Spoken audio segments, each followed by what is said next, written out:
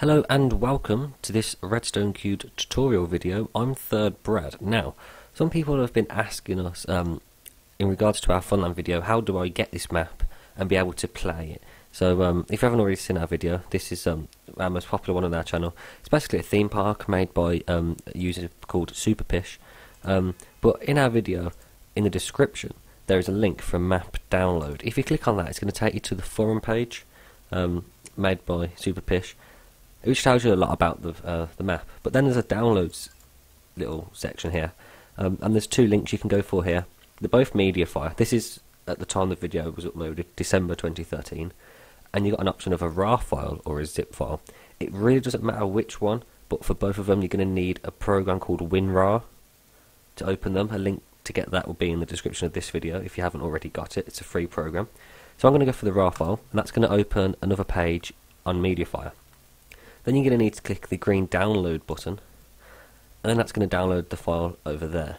Once that has downloaded, you can go ahead and click it and open it, and then you're going to get this inside your RAR file. Now, the easiest thing to do is just highlight them all and just drag it to your desktop, and that will extract it. Then you've got a map which you can use to have a look at the theme park and see where everything is. There's even like a key to tell you what's where, which is quite handy. You've got a README, which tells you in a lot more detail what you need to do. So obviously set it to peaceful, so there's no mobs spawning, animals and stuff like that, what to do in certain situations, so give that a read. Then you're going to have a Funland 3.1 map.